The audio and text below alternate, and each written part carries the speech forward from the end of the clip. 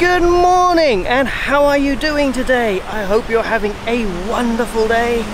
It is bright blue sunny skies and another hot gorgeous day in India, and today we are on the beaches of Goa.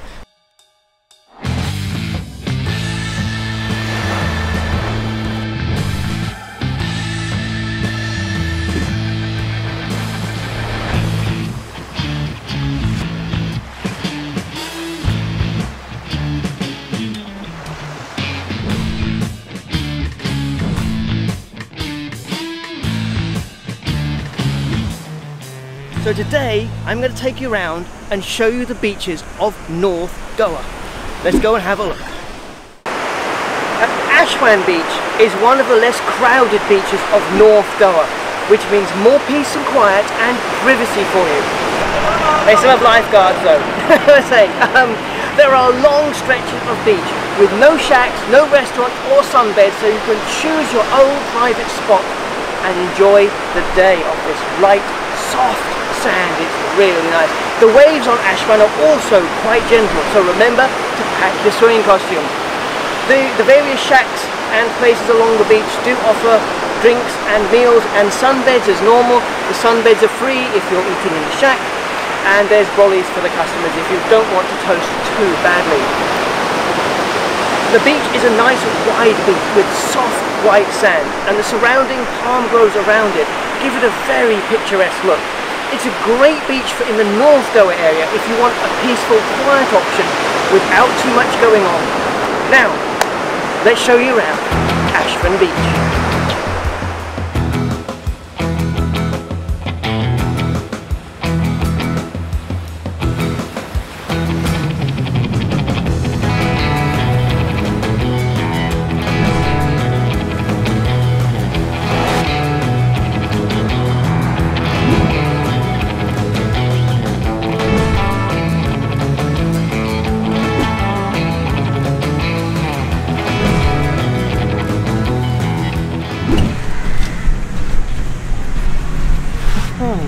Now next door to the more famous Baga Beach is Calangute Beach, another popular beach in North Goa where you can have a great time enjoying everything on offer here.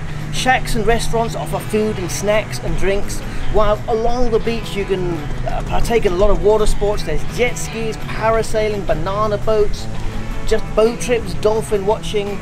Along the beach you've then got massages and sunbeds, and of course brollies to sit under, and of course the ever popular nightlife here.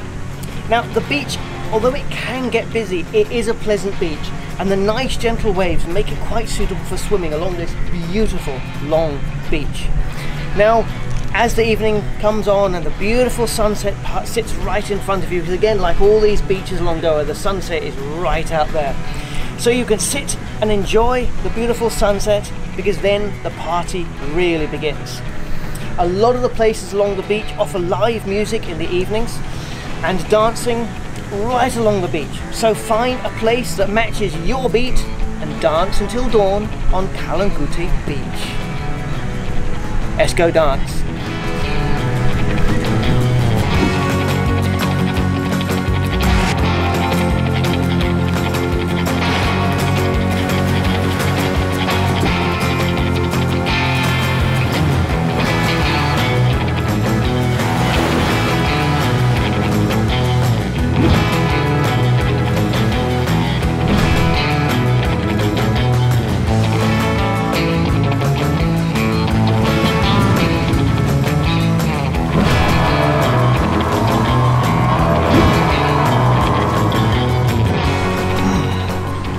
Lined with sunbeds and brollies, Candolim Beach has a more relaxed feel than Baga or Calangute, but is still a very busy beach with plenty to do, including yoga, parasailing, dolphin trips, massages, managed parasailing, amongst the cafes and shacks and restaurants. It is also a popular place for buying souvenirs or shopping for cloth, and many local shops offer a beautiful selection just behind the beach. As with most of the beaches in North Goa, Condolim Beach comes alive at night with live music spilling out onto the beach and nightclubs on the street behind, beach, allowing you to let your hair down and find your groove. Let's dance off and show.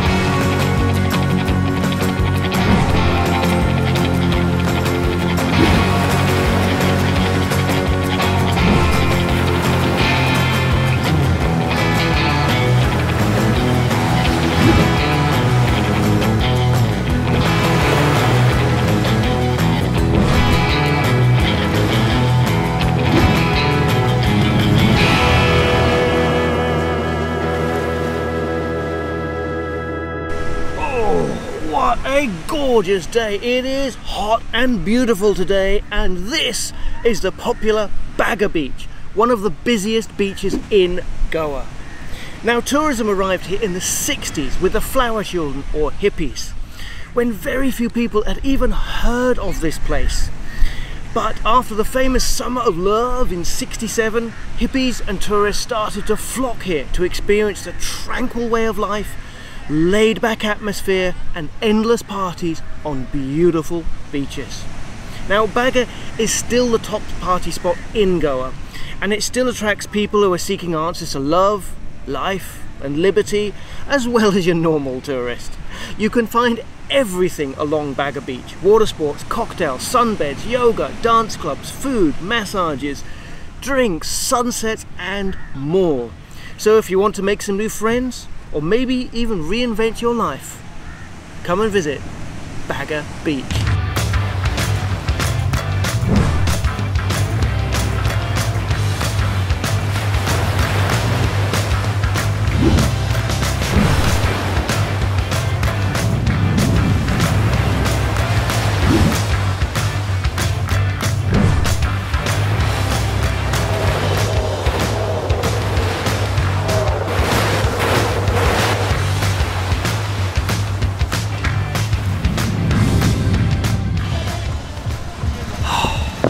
The most northerly of the beaches on our list is Ashvem Beach. It is also the least developed beach in North Goa. The beach itself is beautiful. It tapers to a rocky end at one side and then broadens out along the beach to a beautiful sandy beach. It's also great for swimming here. Behind is lined with thick forests, and also this wonderful street that wends its way behind the beach, which is just full of literally hundreds of local shacks and shops to buy all your supplies. It is really nice.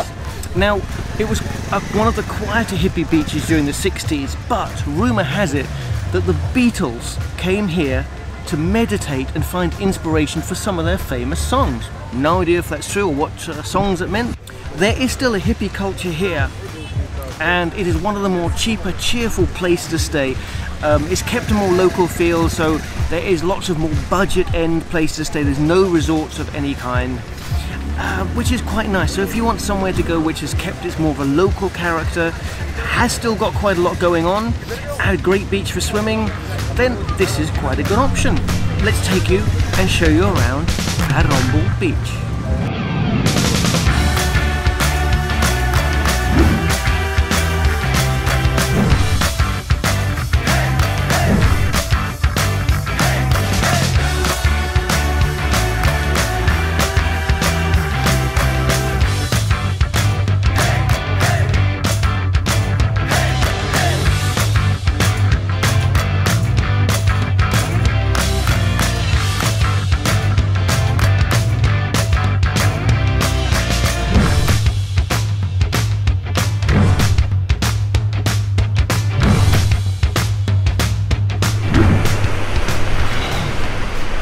Fort at one end, a river at the other, and a palm grove between surround Vagator Beach, the most picturesque beach in North Goa. Now, it's not as busy as the more popular North Goa beaches, and it's wide at one end, narrowing down to a rocky entrance at the other. Very, very picturesque and lovely and beautiful. And as I say, you've got the fort on the hill behind, making it a beautiful setting to enjoy a day at, a quiet day at that. There's a few rocky patches on the beach, like this one, and big swathes of sand in between. It's not a big beach, so it's a little more personal. There's only a couple of places to get food and drinks on the beach, one at one end of the beach, one at the other. They also have sunbeds and brollies that you can enjoy the day out, or you can just find a patch of sand in between and chill for the day. There's a whole selection of places to stay right behind the beach, from private villas, hotels, hostels and guest houses. You should be able to find something to fit your budget and style, so you can come and enjoy Vagator Beach.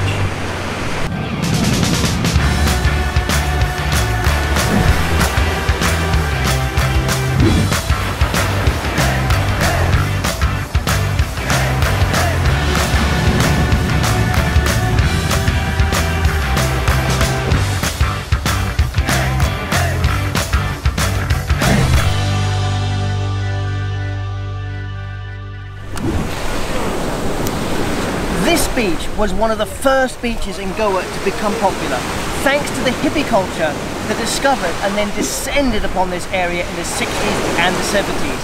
And although it has changed a lot through the years, it's still a fantastic place for people wanting to get a taste of that hippie lifestyle, and backpackers on a budget, and people looking for a cool place to hang around a bit. This is a great home from home. It's not a typical all sand beaches. There's like rocky outcrops and little sand beaches in between, and the tide can come quite high. So there's some broad and narrow sections of beaches, but it makes it nice feeling because you get these little bays and then big bays. Dotted amongst them, you've got places to eat, cafes and restaurants that all serve great food. There's also a lot of live music in the evening, and often there's a few parties along this beach, especially Wednesday, Thursdays, Friday, Saturdays, and Sunday nights. So it's a good place to come where you can chill during the day and party during the night. There is a good selection of accommodation, more budget end towards this beach, which is nice. So there's some beach huts, some guest houses. There is also one or two villas, but there's no resorts along here. So it's got a nice feeling of that sort of more relaxed local feel. It's a beautiful scenic beach. You've got some palm trees stopping behind. So it's quite a nice place to come and chill for a little bit, enjoy the days, sunbathe, dance the night away. Let's show you around Anjuna Beach.